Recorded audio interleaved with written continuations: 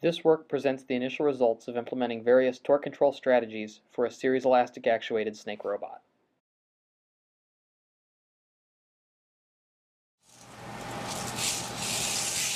Compliant rolling is a behavior where the robot's torques are commanded to be proportional and orthogonal to the local curvature at each point along the robot's backbone.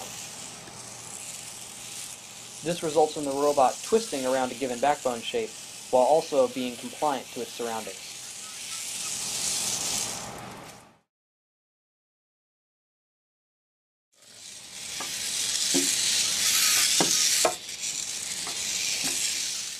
Sliding motions can be achieved by commanding torques that are proportional to the derivative of curvature along the robot's backbone. Almost like it'll be good.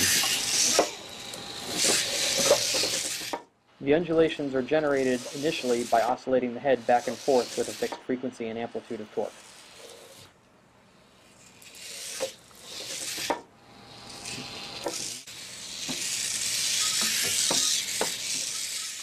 Unlike our previous motions that primarily roll across the terrain, these sliding motions use obstacles to aid their locomotion, and this adaptation is achieved without any tactile or visual sensing.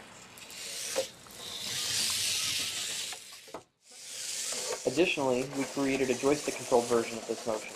Rather than naively commanding the head to sweep back and forth, we allowed the user to set the offset and amplitude of the head's movement.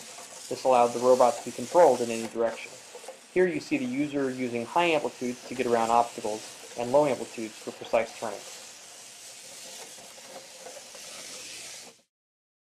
Lastly, we present a method of modifying our high impedance motions to have low impedance characteristics.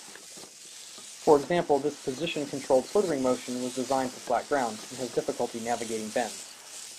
However, we can execute this position-controlled gait and record the velocities and torques of their joints.